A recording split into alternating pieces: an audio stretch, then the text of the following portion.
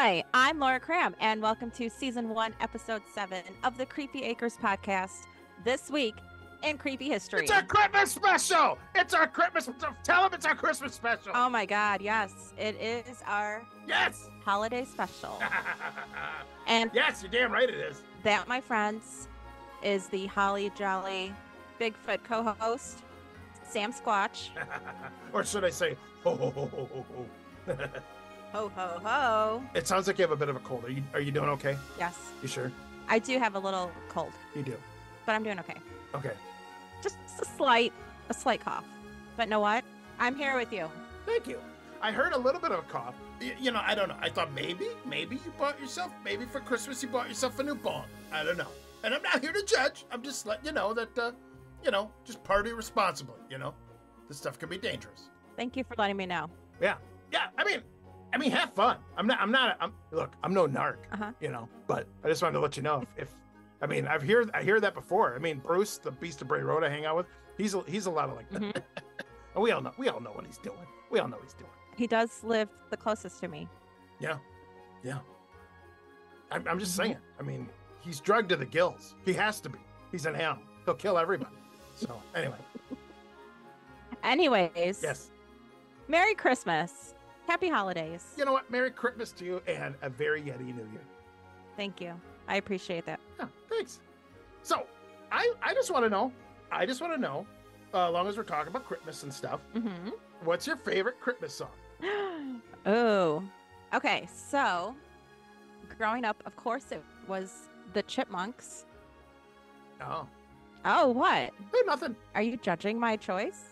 No, I would never. Yes, you are. I mean, if I'm being honest with you, I was expecting something by like NSYNC or Backstreet Boys or something like that. I don't know.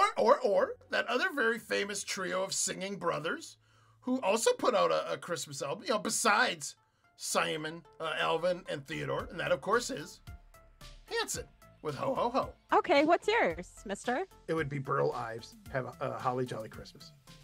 100%. So basic. It's so good. I don't know why. He's like, I don't know why. I trust that man. Do you? Yeah. Every time I hear him singing, he's like singing about Holly. Maybe it's the mustache. I don't know.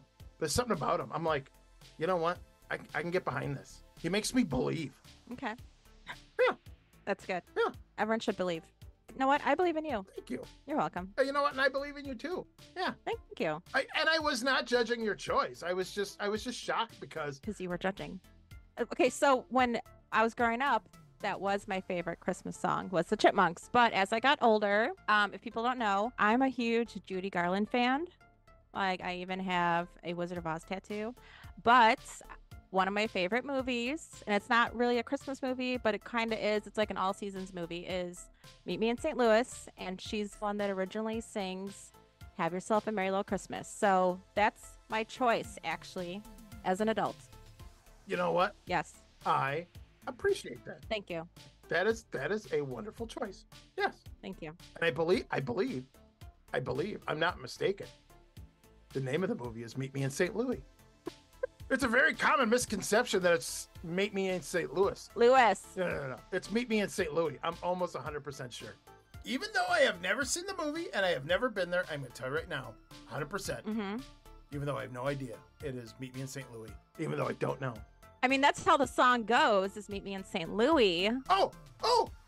But you're wrong. It's St. Louis. You know what? It's a great choice. You know, all bullshit aside, I'm not gonna tease you tonight. It's Christmas, and I'm gonna tell you right now, it's a great choice. Thank you. And I think that you have wonderful taste. There you go. Of course I do. I'm on this podcast. Yes, and I'm not only saying that because I'm hoping to get something awesome for Christmas from you. Have you been naughty or nice? Oh, naughty as shit. I don't. Look. If I don't get presents from you, I'm not getting any because Santa ain't bringing me a goddamn thing. I don't know if you know this, but last year me and the gang. I mean, we're not a real gang, but I do like to call my friends the gang. Am I part of that gang? You are now. Yes. It just means you're complicit. Anyway, and probably an accessory at this point. Did we get matching jean jackets with patches? No, we're not the Sharks or the Jets. Jesus Christ. Santa sent one of those elves on a shelf guy. I kept sending them. I did not realize what they were. Yes. I thought they were rats, and I killed a shit ton of them. And now I feel like there is a very large mass grave of elves in my backyard. And I'm not proud of it, but... We should link that video in the show notes so people can see what you're talking about. Well, you know what? I think we should. You know why? Because I think then they would understand it wasn't my fault. Okay. Yes. So, Yes. Sam. Yes, Laura, what's going on? What's happening? It is our Christmas holiday special. I'm very excited. So, Sam, let's turn it over to Nathaniel Leonards, and he can tell us all about our topic, which is Creepy Christmas. Yes! Oh my God. Yes. I gotta tell you, I am super excited for this. I am so excited for this because not only because CRYPTMAS is my favorite time of year, but because I hate the sound of my own voice. So one of my absolute favorite parts of this podcast is listening to that man talk. God damn, I love his voice. Me too. Yeah. And I don't know a lot about this topic. I know a little bit. So I'm always excited to learn something new. So I am very excited. Yes. I know it's going to be spectacular. I'm very happy. Okay, let's turn it over to him and let's find out.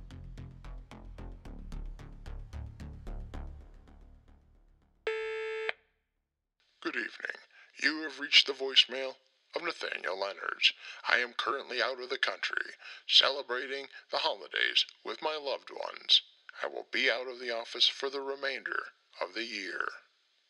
So please leave your name, number, and a brief message at the tone. And if this is the crew from Creepy Acres, waiting once again to the very last second to give me a call and ask me to do a voiceover, I would simply say this: I am done pulling rabbits out of my hat for you, and you should probably use your phone to call someone who gives a shit. Thank you, and see you next year. Oh, shit! Oh my God. Oh no! Oh no! So unprofessional. I Oh thought my you God. told him that we needed him this week. I thought you were gonna call him. Oh my God! This is bad. Sam, I don't have his number. Oh my God! Oh my God! Oh shit! You know what? I do remember What? I do remember you telling me to call the guy, and I didn't because I think, if I remember, I had to. I was doing laundry, and I forgot. Shit! Oh shit! Oh my God! It's on me. Sam, you don't even wear clothes. Are you lying? Look, I wear scarves. All right, when I want to feel fancy. Okay. Don't judge me. Oh my God. What the hell are we gonna do? We don't know anyone who knows anything about creepy Christmas shit. Oh shit. Wait, I do. What? Yeah. Who? Mr. Sam Shearon. Oh my God. How the hell did we get him? Oh my God. I love that guy's music. Are you fucking kidding me? How the hell did we do that? Music? What are you talking about? Oh, come on. The Thinking Out Loud, Shape of You, Bad Habits. Plus, I think he dated Taylor Swift. Oh my God. Whoa. Oh, Sam. What? That's Ed Sheeran. He's like that redheaded British musician. Oh. Who the hell are we talking to? What did you say? We're talking to the British dark artist himself, Mr. Sam Shearon. Maybe they're brothers. Oh my God. Did he ever date Taylor Swift? I don't know. Where does he live? Well, I think he was born in England, but I think he lives in LA now. Oh, he's in LA. He might have a shot. I mean, honest to God, for a while there, she was burning through dudes like a guy with a cold burns through Kleenex. You know what I'm saying? Sam, he's the one that did the artwork for David Weatherly's book. The covers? Yes. Oh, I don't know if you know this, but I got those all over my wall. Oh my God, this is amazing. Oh my God, how the hell did you manage to get him? This is fantastic. I'm gonna tell you right now. What? This is the best Christmas gift I have ever gotten. Aw. Except for the time I got Optimus Prime when I was a kid. It's a tie. Aw. All right, let's talk to Mr. Sam Shearon. Yeah. So, Mr. Sam, this is going to get very confusing after a while. So what we're going to do is, you're just going to be Sam, and I'm going to bite the bullet, all right, for you, because I like you. Aw. So for tonight, Mr. Sam, you're our guest. You will simply be Sam. I will allow you to be Sam, okay? And I, just for tonight, Mhm. and Laura, you can address me as Mr. Sam. Yeah, crap. I'll be honest with you, that's not going to work. I didn't think this through, crap. Can I call you Sandwich? You call me Sandwich. I like that. All right, yeah. Okay, he's Sam. I'm Sandwich. I like this. Okay, here we go. So, Mr. Sam. Now, a lot of people know you from, especially in this world, in our little realm, in our corner here. Now, they all know you from your various book covers and stuff, but I don't think people understand the breadth of your work. My God. I mean, the album covers. It's amazing. It is shocking. And so I'm just wondering if you could just give a rundown for the people so they can understand the people you have done stuff for, because it is impressive, to say the least. Yeah, brag. Let's hear it. Well, hey, thanks for having me on the show. Thanks for the invite to start with. Hi, Laura. Hi, Sam. Yeah, this is really kind of awkward, really, because it's kind of me just reeling off and name dropping. But I've done a lot of work in the realm of cryptozoology and the paranormal for book covers, as you say, for people like Whitley Strieber, David Weatherly, Ken Gerhard, Luke Phillips. I just revealed a new book cover today for him. The list is endless for those kind of people. Various magazines, the 14 Times, Paranormality magazine, and so on. But yeah, as you said, I do album covers and T-shirts and posters for bands as well, with previous clients, including Slayer, Ministry, Rob Zombie, Filter, Rammstein, Iron Maiden, Biohazard, American Head Charge, Him, Orgy. The list goes on. And I sort of never stop. And the other day, I realized that it'd been a number of years before I'd sort of added some of this artwork to my Facebook. So over the last week or two, I've been adding previous work to my Facebook, and I had to sort of sit back and realize that I really don't take any breaks. So yeah, it's quite a lot of stuff. I saw you did Power Man 5000 too. Yeah, Power Man 5000. Did I say American Head Charge? Probably. Yeah. But you did not say Cradle of Filth or Ministry. Oh No, yeah. you said Ministry. You just weren't listening. Oh, God damn it. I'm sorry. It's our guest. Come on. Sorry. So, Samuel, what are we talking about? I am sorry, Laura, but I am only answering for the remainder of this evening to the name Sandwich, or perhaps Mr. Sandwich, Sandwich. or in a pinch, Lord Sandwich, although that one is growing on me. Okay, Sandwich. What are we talking about? So you do the Mary Macabre Creepy Christmas World of Sam Shearon. It's a card collection And playing cards coming soon. Yeah, it is disturbing, to say the least. But that is some impressive stuff. Now, I don't think people understand like how messed up Christmas really is or was.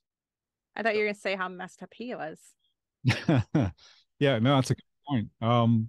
Everyone sort of says their favorite season is Halloween, but not for me. My favorite season is actually Christmas, and I say Christmas as a whole because it does cover a whole range of different religions, from the pagan religions and the heathen religions, as they prefer to be called because they're from the heath, all the way through to the Christian side of it, where the name Christmas comes from. But as you say, people don't realize just how dark and creepy and disturbing the Christmas and the winter season is. It's literally the season of death. And so, Halloween, it's tame. Halloween is a sort of happy-go-lucky version. And then when you get to Christmas, if you really look into it, before the commercialization of it in the 20th century with Santa Claus and everything we have today with television, prior to this, in the Victorian era, everybody used to tell ghost stories. And prior to that, people would warn people about creatures in the forest so that they wouldn't wander off. Or, they'd tell children that there was a big horned monster that would eat them that lived in the woods, just to make sure they didn't wander off. And yet there are legends of these things actually existing out there, wild men across Europe. So is that Sasquatch back in the day? Maybe. Who knows? But yeah, the world of creepy Christmas. I just thought of putting it all together as a series of Christmas cards and in a way educate people to this darker, as I would think, sort of a far more disturbing time than Halloween. Oh no, I could totally understand this. I mean, where Christmas is far more disturbing than Halloween. I mean, because Halloween is like a night, you know, and then it's over, you know. But like Christmas, I mean, my God, that shit. They're putting stuff out in frickin' August, you know, September. Oh yeah. And then it's just months and months. It is like an endless gauntlet of horror. It just goes on and on. Yeah. It's one of those things where people, you know, they look at Santa Claus and they say, oh yeah, the original Santa Claus was Saint Nicholas, and it goes far further back than that, where there were strange characters that would dress up and have these accompanying monsters. As you know, most people would look at them and call them devils, and in popular culture some would call them Krampus, some would call them Perchton, and then there's another character called Perchta, who's a kind of a witch type hag, and there's a multitude of versions of her as a character. And that's the interesting thing about this this folklore, if you will. If you look at the creepy Christmas side of the whole of Europe, particularly Europe, in every country, in every region, from town to town, the names would slightly change, as would the descriptions, and as would the sort of traditions to either keep them away or keep them happy, so that they wouldn't kidnap you or eat you.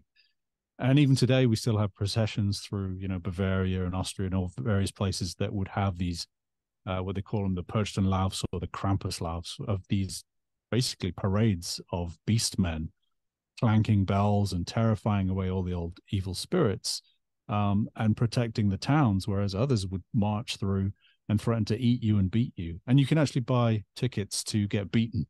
I was beaten one year. It sounds terrible, doesn't it? But I went down to Los Angeles, have a sort of a Krampus run. And they sort of parade through the streets in downtown Los Angeles, which is scary in itself. You don't need a parade of monsters to be, you know, terrified and in danger, you know, down in downtown Los Angeles. Unfortunately, that's just sad the way it is. But we braved it and we went down, and of course I got lashed across the backside by a branch, by a Krampus or a Perchton, as they're known. And that's the other thing, just to sort of cap that off. People think that there's one Krampus, that there's just a Krampus, much like people think there's a Bigfoot, that there's one Bigfoot, and, you know, people don't seem to understand that it's actually many. The Krampus are many, and there's so many different variations, so many different looks, and even vary on the name itself. Is it Krampuses or Krampi? That's up for debate. So Milwaukee, they do a Krampus night, Krampusnacht, and they actually do a parade too. And it was so much fun. I went last year, and tons of people dress up like Krampus, and they have, you know, whips and the twigs, and it's just really cool. I know they do it in like Pennsylvania too. Yeah, it's all over Europe. And it's sort of, there's no real origin of Krampus. That's the really fascinating part, which is, you know, I think we were talking off air earlier about how, you know, whether I believe in actual cryptids as real things or not. And as I said, it's a sort of a mixed bag. And when you look at Krampus having its origins in a complete mystery, there's no real one starting point as to where this character and its very, unlimited variations came from.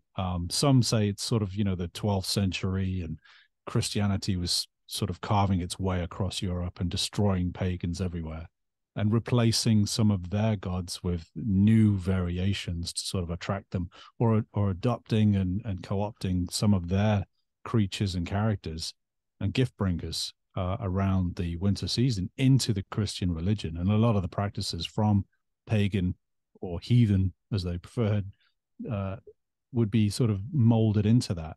And it's the same with Krampus. And now we sort of have a sort of this weird, blurry mystery origin as to where this character truly came from. We just don't know. So just out of curiosity now, so the United States is sort of made up of people from all sorts of different countries, right?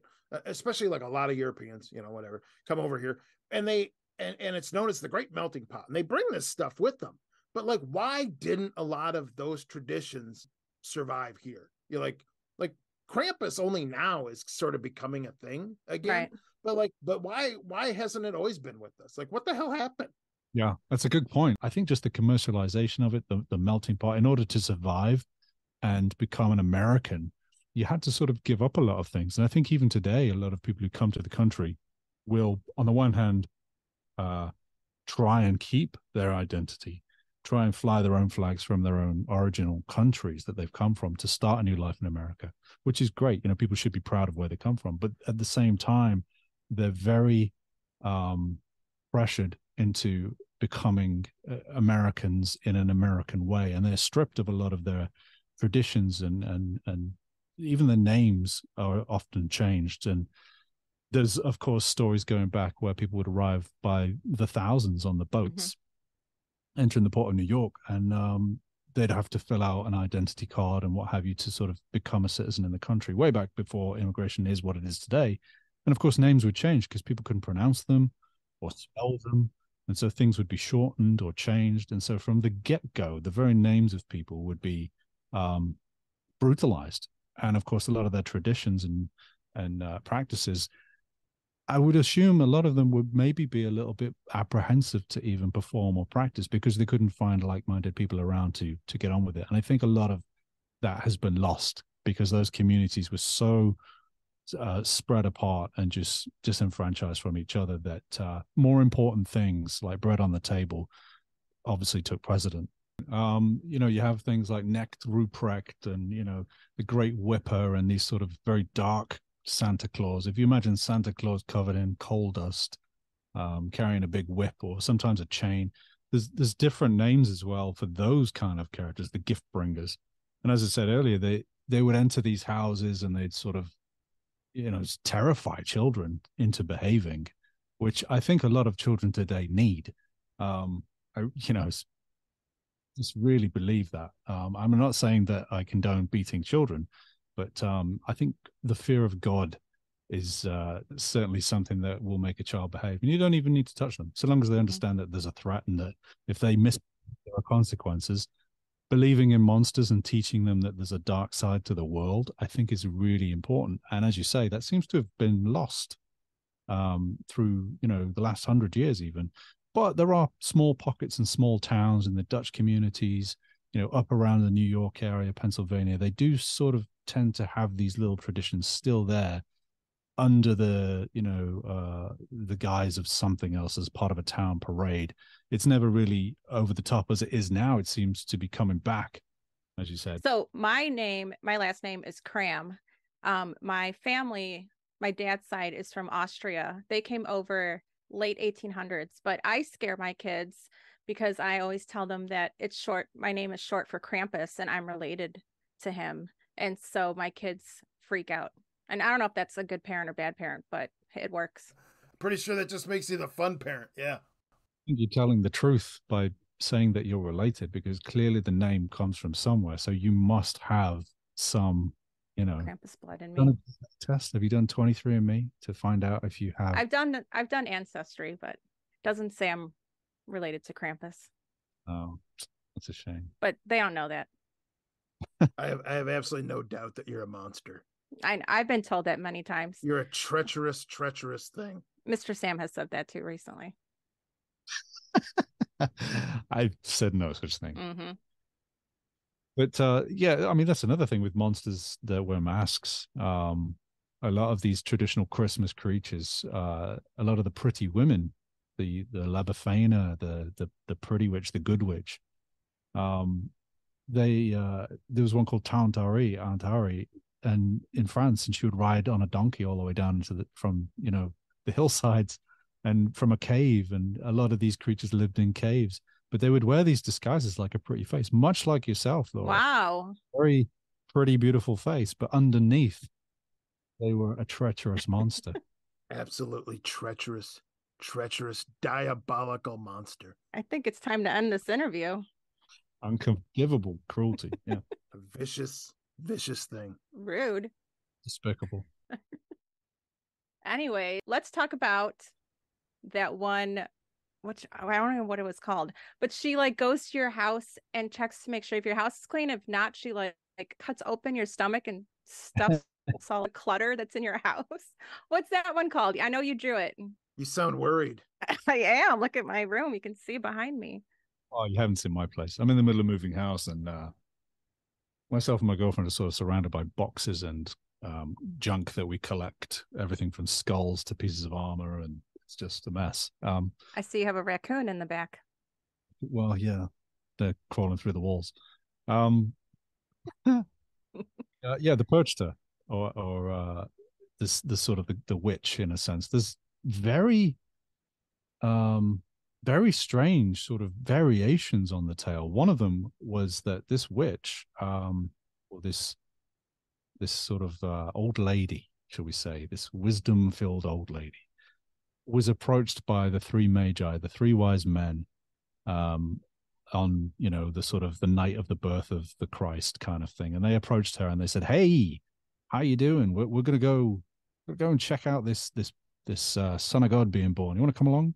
You want to go?"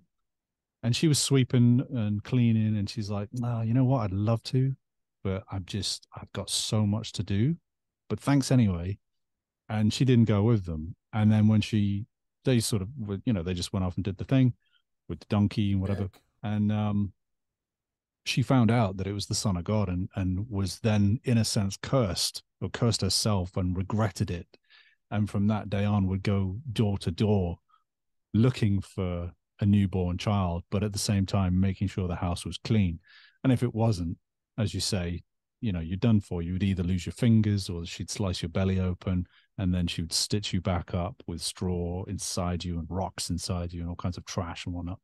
And there's other variations where she's simply a witch, and she will crawl through your window and across your ceiling and drop onto your bed. And, there's just so many different horrible versions that I think it is a sort of, in America, you have this thing called telephone. Someone will tell a story, and the next person will hear it slightly different, so they'll tell it slightly differently. In the UK, we call that Chinese whispers. It sounds racist.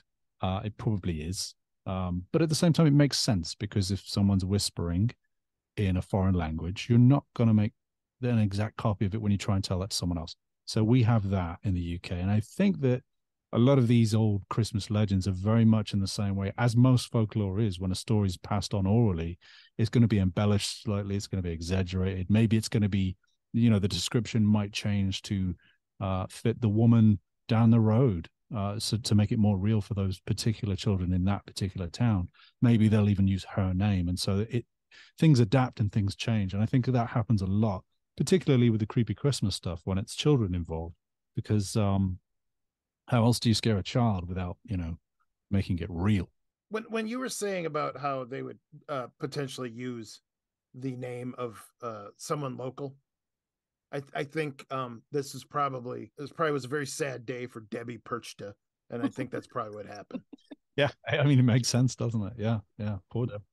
And honestly, thank God they went with Purchta instead of Debbie, because Debbie's just not scary. It's just not scary. Oh, what about Deborah? That's horrifying. I don't like that. And you drew her with like a beak, right? Like that's one of the variations.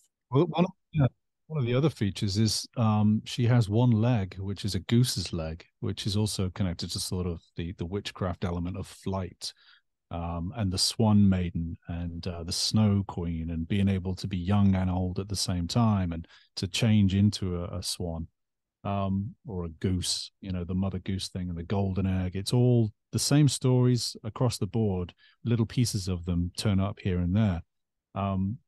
Some variations of the story, she's known as Iron Nose, or the Beaked Lady, and some depict her with having an actual sort of bird's beak for a face instead of a nose. So the way I've illustrated it is I've given her a sort of a traditional, almost Disney-esque hooked nose, for a more witchy appearance, and of course a goose leg. And interestingly enough, it was said that some witches would cover their bodies in goose fat. They'd slime themselves up. That's what I do. It really moisturizes your skin. Yeah, I can see it glistening on you. Gross. What about Mary Lude? Is that's how you say it, right? Mary Luid, or I'm sure I'm butchering it. My ex-girlfriend, who's Welsh, would probably have a better stab at pronouncing that. That's another strange one that sort of, again, has its mystery origins in ancient heathens and paganism, and And where it really stems from, nobody particularly knows. And again, there's also variations on what that looks like. So for the modern enthusiast, it's most often recognized as a horse's skull on a long pole with a sheet, almost like people dressing up as cheap as they can as a ghost under a sheet. But they will carry the horse's head like a hobby horse and parade it around the town. And if you've seen the movie The Wicker Man, when they have the little procession and everyone's wearing animal masks and there's a jester, kind of a Joker character dressed up there that accompanies them, all of this would be sort of a crowd of people that would go from door to door, known as wassailers, which is carol singing traditionally. It was called. But she raps, right? They rap to try and get in. They do, yeah. They have rap battles, and Can you give us a taste of that? I couldn't even beatbox right now. My mouth is really dry.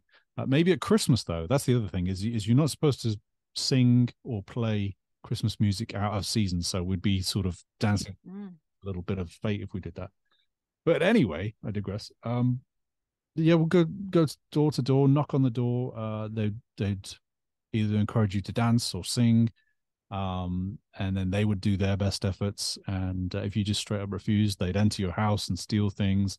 And this all sort of marries very similar in a way to the Saturnalia ancient Roman celebrations of winter and the New Year and the turnaround, where the sort of incredibly rich people would have their servants swap places, where they would be fed the food and the wine, and for one night only, you could have the role reversed. I often wonder how many sort of just carried on and didn't let them switch back after a while, just denied it.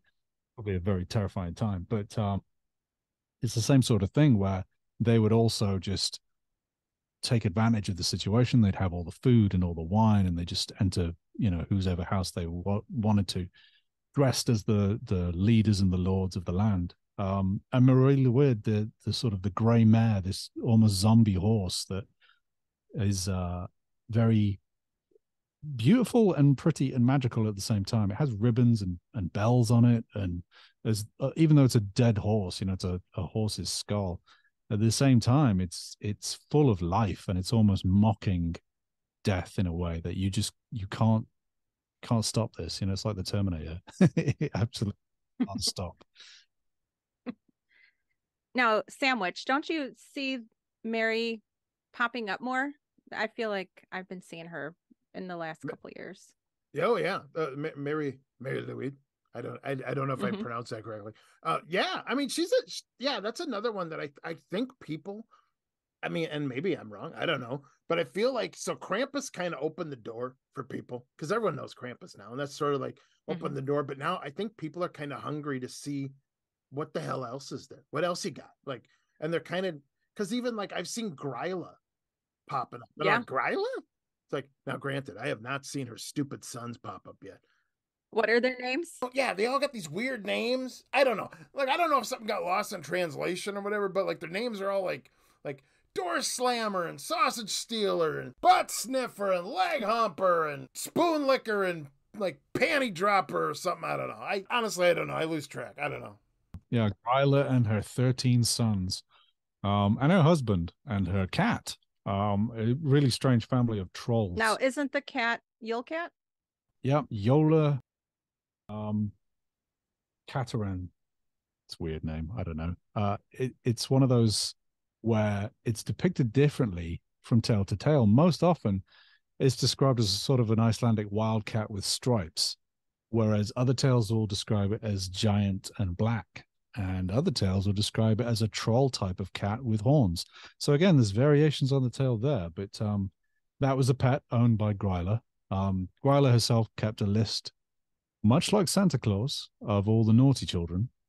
And she would, crawl down the mountain around Christmas time, and she would collect all the naughty children in a big sack and haul them back up the mountain into her cave. And they'd be thrown into a big cauldron, and she'd cook them in a stew and feed her 13 sons, which were all trolls. And as Sam Squatch was there saying, they all do have different names. Each one of them has a sort of, it's almost like the Seven Dwarves in a way. Mm-hmm. Each have a different role of mischief and annoyance. One would slam a door, one would bang pots and pans, one would steal sausages. Very, very folklore, Grimm's fairy tale kind of vibe with those trolls. But you don't really see much of those. It's a very touristy kind of thing. If you go to Iceland, they're everywhere. You know, you can get key rings with them on and that kind of thing.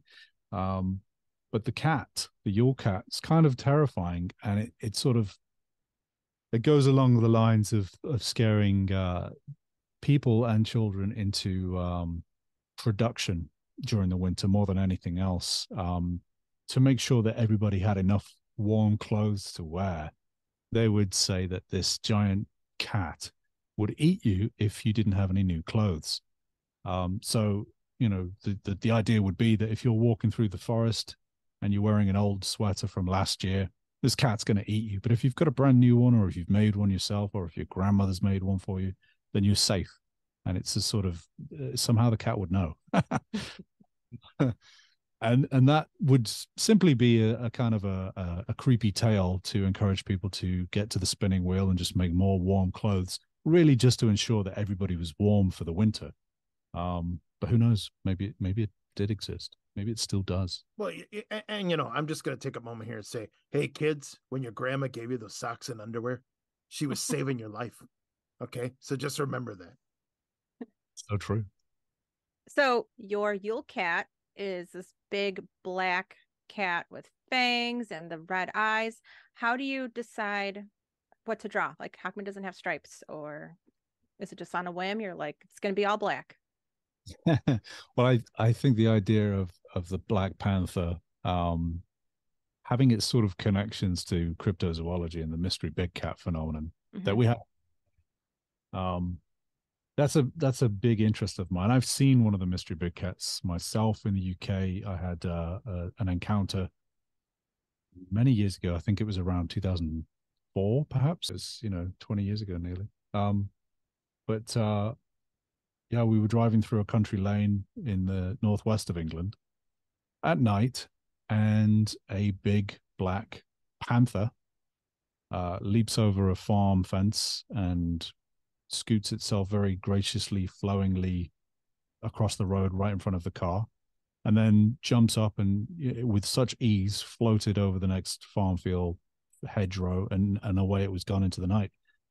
And I called the National the National Big Cat Society that was following these kind of reports up and down the UK. And they called me back a few hours later after I'd given them all the information, and they said, "Oh yeah, he's been seen in the area a number of times over the last 3 years. You've definitely seen one." And that just thrilled me, that these big black monster cats are out there in the UK, and that I had seen one. An old lady had actually photographed it drinking from the pond in the local farm area. It had just come down for a little drink, and she got a photograph of this sweet little old lady. So that was a real thing. And so to do the Yule cat as a big black creature, which, some of the legends do describe it as a giant black cat, it just seemed more fitting and more ferocious, and for me, more realistic. Is that why you wear all black, to be ferocious? And to be realistic, yes. Understandable. I love it. Yeah. But yeah, I gotta say, I am kind of shocked. Like when I was going through all of them here, and maybe I missed it, but I did not see Von Trapp. Yeah. Killer Scarecrow. Oh, you're going to talk about The Sound of Music. No, the Killer Scarecrow. I'm like, how the hell did we miss that? Well, there's a number of characters that I've yet to do, and it's funny because you think that you would run out eventually, that there's only so many of them. And there really is just, I mean, at the moment in the list of the sketchbook that I have, I've catalogued at least 200 that I've yet to get to. Wow. I've done, I think 40 at this point. And there's just so many more to come. And so, Von Trapp's on the list. As well, Pete's on the list. Now, that's an interesting one because that's a man of African origin who was paraded around in chains but also as he was the Krampus of the Dutch people in the Netherlands. They would have a Sinterklaas who would parade the streets, and his companion was Zwart Piet, which was a black chap wearing almost a jester costume. But that was their version of Krampus, and so you can see how it sort of changes from country to country. And yet, people have said to me, "Oh, you shouldn't illustrate that. You know, it's racist. It's very frowned upon these days." And yet, I would say that it's a piece of history, and as awful as it may be perceived, if it's done tastefully and in the correct way to portray a piece of history, then I think that's acceptable, and it shouldn't be ignored and it shouldn't be erased. Is that the one where I believe they still to this day they dress up in blackface? They do. That's the odd part. In the Netherlands, in Holland, they certainly do. As far as I'm aware, in certain areas, they will do parades, and there will be people who will dress up as them and do blackface. And again, it's not to make fun of people of color; it's to simply represent somebody. People would say that it's misrepresentation and that it's offensive, and I completely understand. But at the same time, it's also allowing this legend to continue and to give them a piece of history that is very real. People owned people, and it's very wrong. But it is part of your history, not Bigfoot history. We didn't do that shit. That's monstrous. Oh my God, you guys are horrible. But God bless. I'm just so glad we're past that. But dear God. Yeah. So, Mr. Sam, you also drew your own made-up characters, part of these Creepy Christmas. Can you tell us about that? Yeah. There's a few, and there's a few yet to be revealed. One of them is the Weg. The penguin. Yes, a giant prehistoric penguin. Which here's a really interesting thing. This is what got me. If you think about penguins in Christmas, they sort of they appear in various movies and animated films, and all kinds of stories and children's books. But the truth is, there are no penguins in the Northern Hemisphere. There just aren't any. There are no penguins in the North Pole. There's no penguins above the equator. The nearest you'll get is New Zealand, and that's not exactly north. But there are fossils of giant penguins, and it's almost like an H.P. Lovecraft story in the Mountains of Madness, where they have these giant, strange, monstrous penguins coming out of caves. And I thought, wouldn't it be wonderful to add this to the sort of lexicon of creepy Christmas monsters, to include this prehistoric giant penguin and call it the Weg? So I'm currently writing a story about the Weg. But that's one of them. Others include Rabid Rudolph, which is simply a play on Cujo, Stephen King Cujo, whereas this is a reindeer that is bitten by some kind of rabid-infected animal and turns monstrously unstoppable. So he's part of it too. And Santa Claus, but that's one that's been floating around a lot of people's mouths for a while. Some would say Anti-Claus. I believe Kevin Smith at one point was making a movie called Anti-Claus shortly after the Krampus movie came out. I don't know whether that's still going to come to fruition, but I'd like to see it. I love Kevin Smith. But I did, create my own little vision, my own portrayal of what I would call Santa Claus with the, CLAWS. Because it just and Mrs. Claus, yeah. Well, see, Mrs. Claus I've not seen anywhere, so I thought I'd have to add her. But yeah, it's one of those things that it's too tempting to not create things in the world of Christmas. I was a big fan of the Wreath Wraith. That one, yeah, I like that one. That sort of stems from Victorian ghost stories as well. It's sort of it's meant to sort of invoke the haunting of a house rather than an actual creature. And so it's a tricky one to sort of play with. And then of course you have the idea of inanimate objects like toys being possessed by evil spirits. That's an endless joy. Horrific little monster toys. But yeah, there's a whole bunch of creatures that have yet to be portrayed. The Christmas angel was an interesting one. There's more of a based on Greek mythology with the harpies, and giving it that mythological vibe, tying in the sort of Greek legends. And there are Christmas Greek legends of goblins and trolls as well in that region that live underground. So You did a lot of trolls for this set. I did. I even did a snow troll itself, like just a straight up big old Norwegian snow troll. I love them. I think they're endlessly brilliant. There was a very famous fairy and troll faith folk illustrator, Brian Froud. I'm sure a lot of people will be very familiar with him. He did he's probably best known for The Dark Crystal and Labyrinth with David Bowie. Those movies. He designed all of the sort of the pod people and the gelflings and the sexies and all of the fey creatures. And he has a number of books out. Wonderful illustrator, absolutely beautiful artwork. And he's illustrated trolls in a particular way.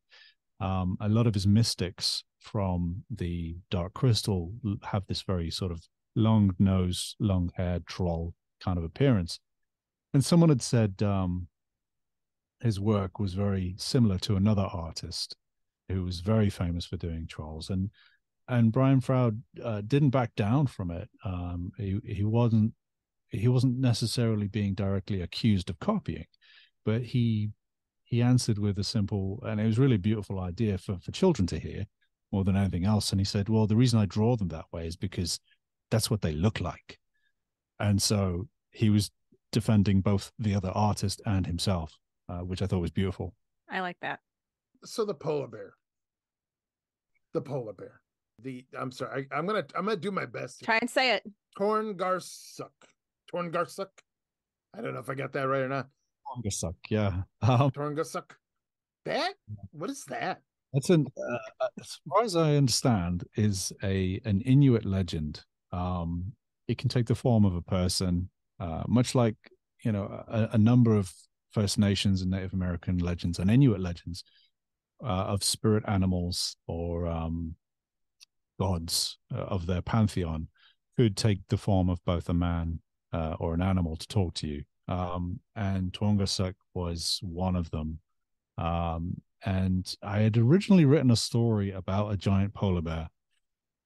And I'd originally given him one eye and called him Odin. And I decided to change that and do a little bit more digging on whether there were, in fact, any legends of polar bears in general. And that's how I discovered Torngarsuk, which completely blew me away, being a far more terrifying idea of a god that will, punish you.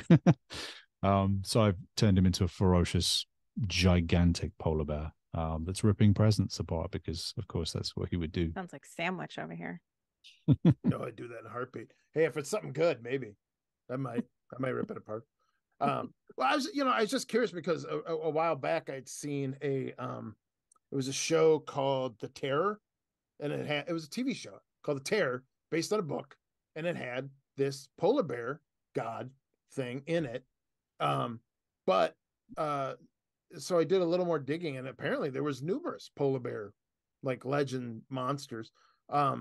But I was curious if the author of that wasn't because he had claimed that his version was sort of an amalgam of stuff. But I was curious if that wasn't somewhat based on, perhaps even this legend of, because it was a polar bear with a half human face. I got to tell you right now, it's fucking disturbing to see, but it was a damn good show. Yeah, I believe at one point he either has a human leg or one of his forepaws is a human arm. Is sort of half man or partially man, which is incredibly disturbing. I'm always fascinated by the hybrid of humans and animals that crop up the world over in every folklore. It makes you wonder what's going on there. Okay, so Mr. Sam, if you had to pick one, which one is your favorite? That is a tricky one. I mean, I have a soft spot for the wag. I do quite like the idea of a prehistoric giant penguin. I think, The giant narwhal is also quite cute. Um, So cute. yeah, I I think Clausen is quite a friendly looking, almost Wookiee Bigfoot type Krampus species, if you want to call it that. And it's another one of these variations from another part of Europe of these giant whitish gray, almost marshmallow man size monsters with various multiple horns and a switch or a branch that would whip people and, chains and whips and things. Sounds like something else I'm, trying to be excited about there, but that's not why I like they just look monstrous and they will beat you and torture you. And there's something about a gigantic Sasquatch-like horned creature barreling down the street, kidnapping children and beating badly behaved men, to be fascinating. It needs to happen more often, I think. I gotta say, I did really like that one. Just because he reminded me of my grandpa. Just the big gray hairy. It just reminded me of my grandpa. He also used to beat the shit out of me. But beyond that, you know what? They were a different generation. It was fine. But how else was I going to learn? All right, come on. So, Sandwich, are you going to get gray hair soon? Like, what's going on? I feel like you haven't aged. No, I get my hair dyed. Everyone knows that. Oh, okay. Yeah, it costs a fortune, an absolute fortune. But if I didn't, oh my God, I would be as white as snow. Good to know. I think I turned 40 and I stopped dyeing my hair. So that was it. Used to have black hair. I was one of those goth kids. And then I just thought, oh, I've got white hairs coming through. I'll just let them go. So the past year, I've really embraced it. I don't see a gray hair on that head. I know. I was going to say your hair still looks black. Are you plucking them? What's going on? I mean, really, that's like 3 gray hairs. Yeah, I don't know. I'm not seeing it. They're there. A little bit the temples. It looks very distinguished, but maybe. Yeah, got a bit of the Doctor Strange going on. There's worse things to be compared to. Someone sent me a picture of Bear Grylls who'd been stung by bees, and he looked like Benedict Cumberbatch. I haven't seen that. I'll send it you. All right, so your Wendigo is terrifying with those big glowing eyes. Yeah, again, there's another creature that has a multitude of endless variations. Probably the most popular depiction these days is what almost looks like a zombie stag minotaur creature. Half man, half elk or stag with giant antlers and a stag's head. The way I've portrayed him is a sort of a mixture of that and generally a giant troll cannibal. The legend that I was most familiar with was the idea that a Wendigo, no matter how much it eats, it will grow in size and then it's hungry again because the ratio remains the same. Regardless of how much it will consume, it's still forever hungry. And so it's this ravenous, cannibalistic creature, which stems from, a lot of very real situations in Canada and North America, where you'd have Native Americans with rabies, or they'd be, in a situation where tribes would be starving, or it would be a particularly bad winter. And this awful disease would turn people into ravenous, crazed individuals. As the story would go, they would then be known as the cursed Wendigo, and they'd be sort of ostracized from the tribe or left out to die in a cave somewhere. And they'd go mad and, die, sadly. But there's so many variations of that beyond what could be a very real explanation for it. And it's everything from, what we would call demonic possession in the West, I suppose, but spiritual possession, dark energies, entities that were never human that will take over the body. Absolutely terrifying concepts that the dark winter would bring and consume people's imagination with. And the Wendigo is just, as I say, an endless source of horror. So when it comes to the dark, creepy Christmas stuff, I kind of feel like you've planted your flag. I mean, you've claimed this. This is your land now. And so my question is this: have you noticed an uptick in interest in this sort of stuff, just sort of overall? I mean, because it feels like it's kind of catching on more and more, like it's becoming more mainstream. Yeah, yeah, I have noticed that. And it's good and bad for me because, as you say, it's very much a part of. It's an all-consuming obsession of mine, and has been for a number of years. Um, and I do sort of feel as though I have sort of planted a flag in a way, sort of a beacon to say, welcome to this world. Let me be your guide. But at the same time, without sounding pretentious, it's good in a bad way to see other films covering the Christmas legend, and it will bring more people towards my world. But at the same time, if it's done badly, if it's a bad film, then it's going to turn people off this subject entirely. There's a number of horror films that have come out in the last couple of years that have a Christmas theme, that are not as folkloric or monster legendary driven or as accurate as I will try and do it. And that's one thing that I do try and bring to the table is pieces of history. I will exaggerate, embellish, and invent my own characters, but at the same time, the ones that I do portray, I try and keep them as accurate as possible and include Easter eggs in there everywhere as much as I can to link them all together. Whereas some films will just they'll just discount it. I mean, the movie Krampus, it was an enjoyable film. I do love that movie, but the character itself was not Krampus. That's just not what Krampus is. It was particularly inaccurate. And yet at the same time, you'll have there's another film that's coming out this Christmas, I believe, and it's called It's a Wonderful Knife, which is a play of It's a Wonderful Life, where in the original, he'd make a wish that he never existed, and it was just an awful, sad story that makes you cry, but it's beautiful in the end. And this one is a similar thing where the character makes a wish that they didn't exist, except horrific things happen. So I'm quite excited that people are getting more interested and tapping into the sort of endless resource of Christmas. But for what I'm doing, and I'm currently writing my own book based on all of this and my own fictional stories. All I'll say is in the realm of entertainment, just watch this space, because I feel as though I haven't even started yet. So how do you have time to do all this research, plus draw, plus do all this other, book covers and write your story? Where do you find the time for all of this? You don't sleep, do you? Well, I don't have children. So that's one thing that I know at some point is going to change. I'm very fortunate that I don't have to look after other people. I'm very free with that. Friends of mine that I went to school with, they all have children. Most of them do anyway. And I see so much of their life taken up by that. And it's not a bad thing. It's just a different situation. And so with me I'm like a big child myself. So I'm really just looking after myself. And I have a wonderful girlfriend who, helps me out with everything as well.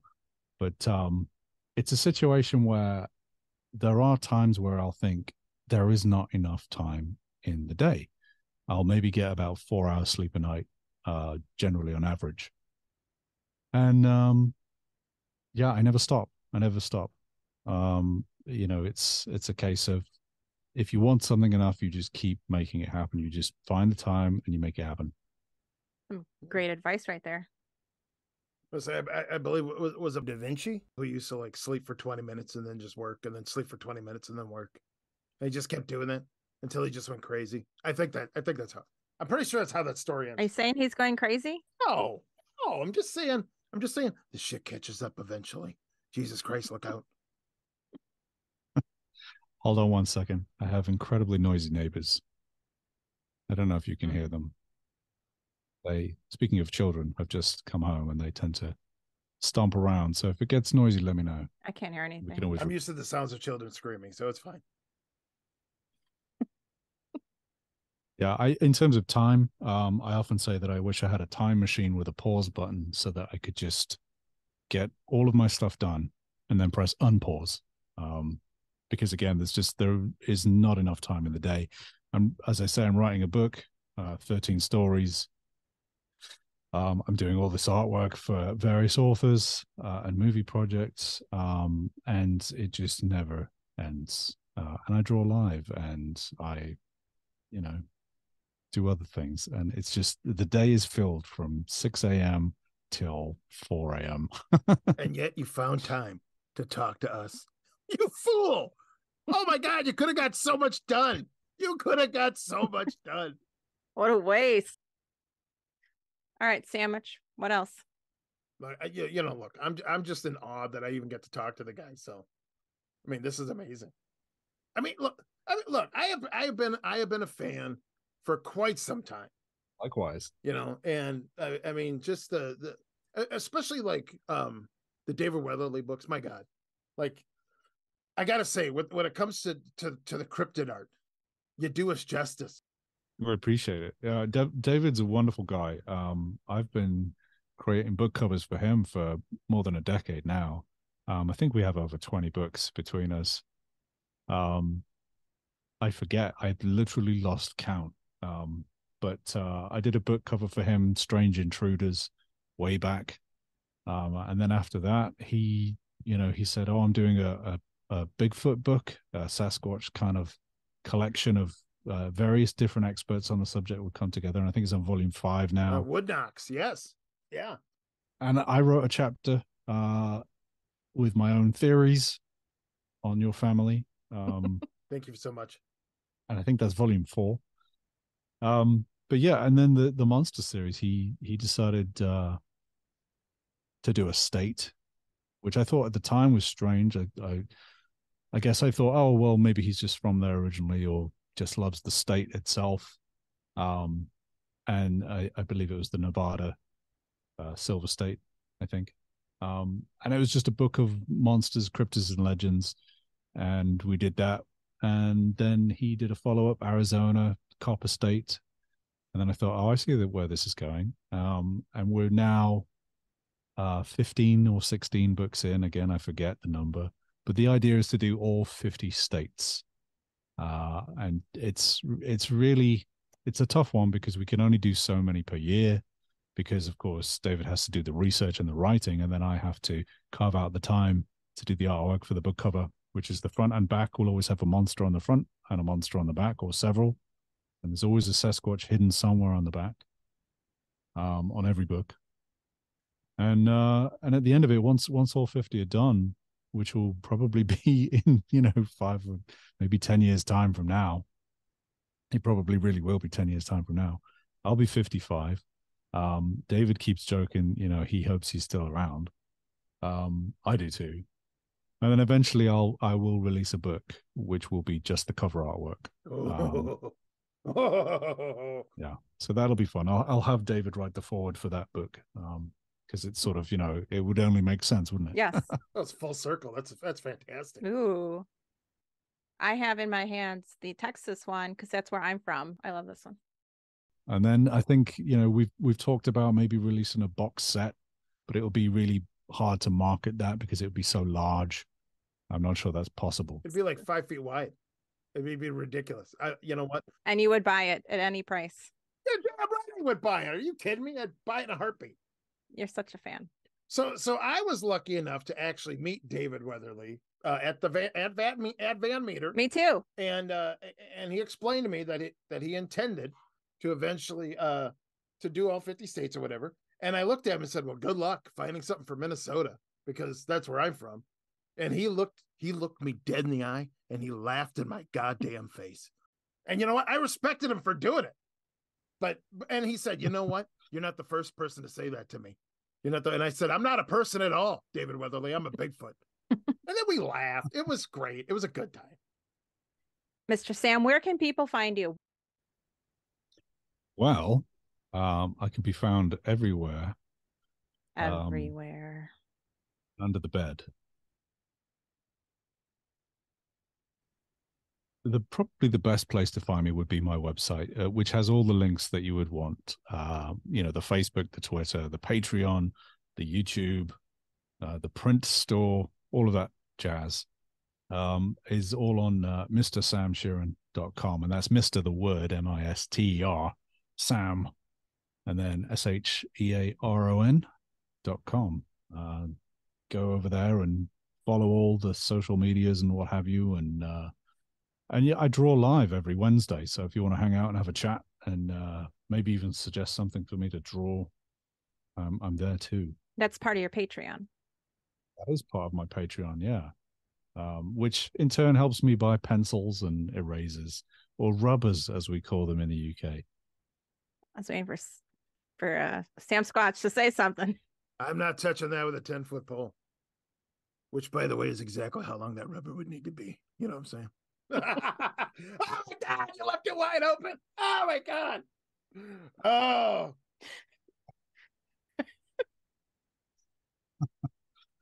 Oh, dear me. Yeah. Oh. Different kind of pencil. But still plenty of lead. Oh.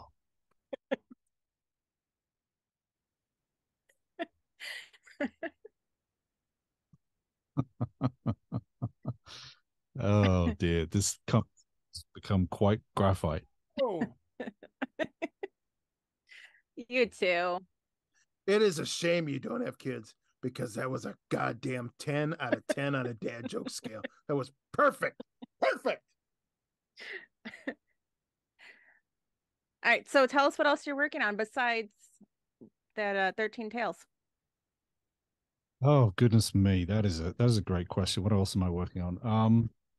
I'm working on apart from my 13 Tales, yeah, my Christmas book, which is set for release in 2025. We're going with hopefully a big publisher rather than straight to Amazon. And so that takes time, unfortunately, but it also is good because that means I can really get it edited nice and lovely. And aside from that, yeah, I'm illustrating various books ongoing. As I mentioned, I just did a new book cover for Luke Phillips and his Beast series, and this one's about a Bigfoot. It's called Rogue. That should be out shortly in time for Halloween. And I believe it's Bob Gimlin's birthday, or was in the last 24 hours. So it's a good time. It's the same birthday as me, the 18th of October. Go. Yeah, small world. And aside from that, a few, books here and there for David Weatherly when we can slot them in when he's ready. And that's about it. My mind has actually gone blank. It's almost as though it's a defense mechanism to have a break from the work by not thinking about it. So why don't you just tell us all about it then? Let's just drag you right through that mire one more time. No, I can't even remember. No, for the most part, it's a case of wrapping up as many projects as possible in order to focus on the writing, and then the next round of Christmas artwork, including the playing cards, which are due out next year, which is an entire set of creepy Christmas playing cards. Oh, that's fantastic. I love that. I love that idea. Were you working on a tarot set, or are you still planning on that? Yeah, that's another one of those things where I will have maybe 5 or 6 different clients on the go, and maybe 3 or 5 million of my own projects on the table, and then I'll have another idea and I'll say, oh, I really want to do that, and then that sort of sits there for a minute. I'll usually spend a good month doing the research and the planning for it, and then realize that I just simply have to put that to the side for the minute. But yeah, the tarot thing, it was up in the air because originally I was going to do a creepy Christmas tarot. Ooh. And I still want to do that. And I already have, enough characters to cover that. But at the same time, I wouldn't want to repurpose what I've already done. I'd rather create something fresh and new. Then I thought, well, I'd like to do a cryptozoology tarot, and then I'd like to do simply a traditional, accurate, loyal tarot to what it should be. So there's 3 tarots there already that I'm thinking, well, I'd love to do that. I'd love to do one on ghosts as well, but these things take time. Find more time. You will be happy to know that my buddy, the Jackalope, this Halloween, he is going as your painting, the Baffalope. He is obsessed with it. He's like, oh my God, that's like me. Is like if I was evil. I'm like, you are evil, you fucking little weirdo. But he loves that thing. That's like his favorite. That's awesome. Yeah, that's another series for the cards, for the creepy Christmas cards is the Merry Cryptids, which hopefully will be out next year. And the Jackalope is actually in there as one of the Christmas a Christmas horned bunny. And the Mothman, of course, which, let's remind ourselves, the Mothman itself took place at Christmas time. The Point Pleasant legend, it's a very sad tale, but the Mothman was seen around Christmas time. And when the Silver Bridge collapsed, there were talk of Christmas presents floating down the river, which is really sad and horrific. But the Mothman will be included in the Christmas series as well. Very cool. Yeah, not like that guy gets enough attention. That's fine. That's fine. Everyone loves Mothman. And the Yeti, which isn't white, as most people would commercially think. As we know, the Yeti is either black, red, or brown. But if it's covered in snow, he might appear white. But he's not generally white unless he's incredibly old. Yeah, you have Rankin Bass to blame for that whole the Bumble from Rudolph. That's where that shit comes from. Yeah, and now he's forever white in commercial television. Racist. Yeah. All right. Well, it's been a pleasure talking to you tonight. Thank you so much for carving time out to talk to us idiots. Well, thank you so much. It's absolute blast. Thank you so much. It was great to finally get to speak to you. I know we talk sometimes on Instagram and stuff. So it was kind of nice. It was nice. Yeah, absolute pleasure. Thank you for the invite, and I must do it again. I love what you're doing, and have a great creepy Christmas. All right. Happy holidays.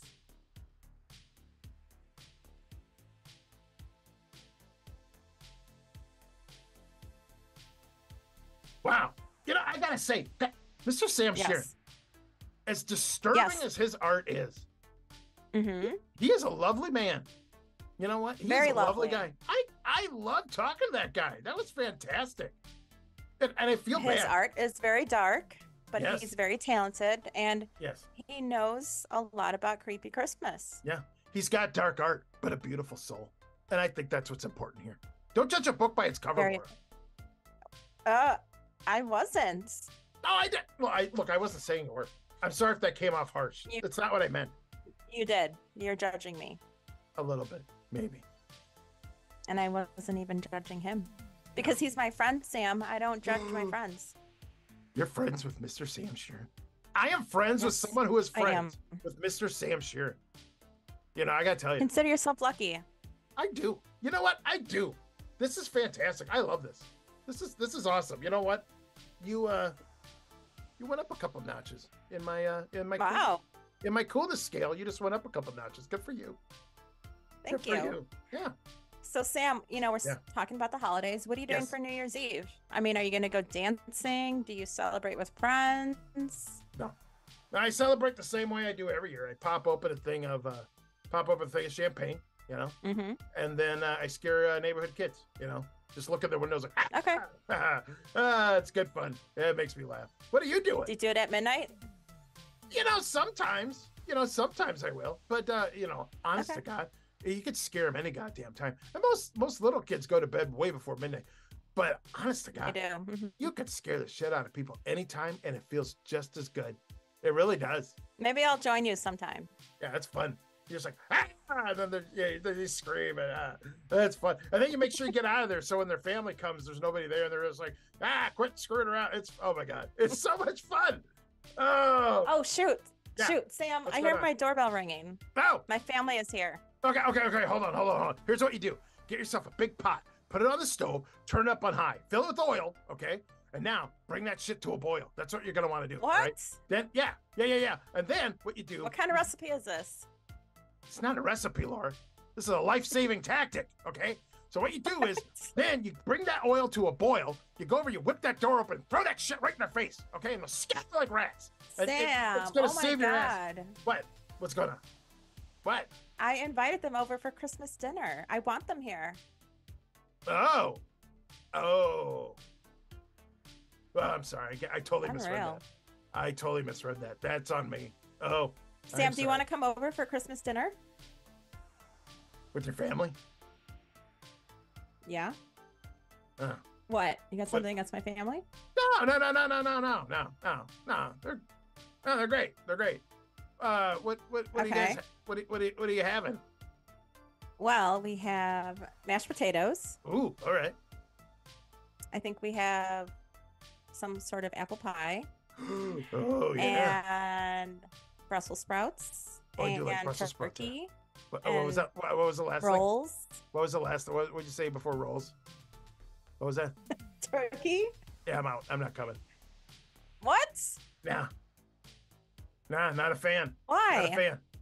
Because turkey is for Thanksgiving. Goose.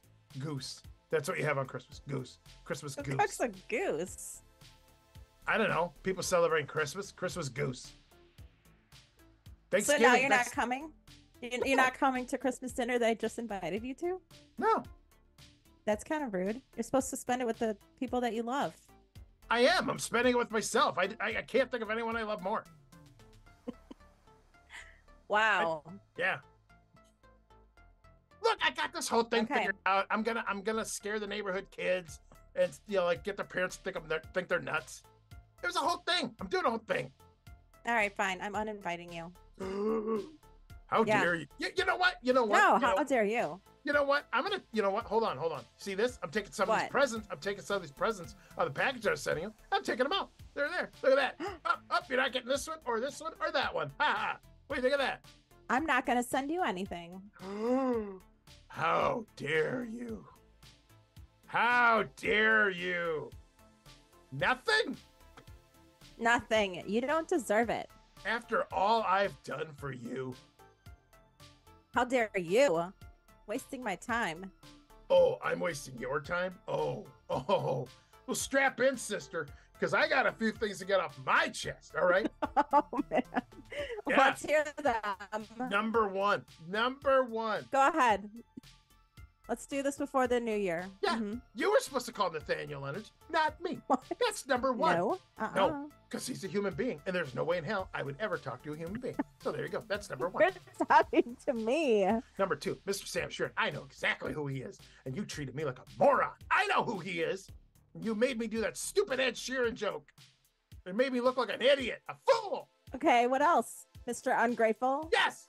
Yeah, I am ungrateful. I'm ungrateful for the constant abuse at your hands. Fine. You know what? I hope tonight you are visited by 3 Christmas ghosts. 3 Christmas ghosts. And I hope they show you the error of your ways. And then you're going to go to your window. You're going to be like, boy, what day is it? The boy's going to be like, what? You'll be like, what day is it? You'll be like, it's Christmas Day. And you'll be like, then it's not too late. And then you'll throw him a big bag of money or something. Be like, go down to the supermarket. Go get the biggest Christmas goose, Laura. And you'll tell him to bring it to my house. And I'll accept it as your apology. Thank you. Sam, you're unbelievable. I will get a ham delivered to you. I do like ham. That sounds pretty good too. I will take a ham. Thank you. I will also take a ham. I gotta go. Can we just roll the credits? God bless us, everyone. You can find us at creepyacres.com, and you can listen to us wherever you get your podcasts, also YouTube, and we're on the socials, Facebook, Instagram, Twitter, which is now called X, Threads, and we have merch at tpublic.com. Merry Christmas and Happy New Year, everyone. Thank you so much for listening. Thanks for listening, everybody. And as always, hey, keep it creepy.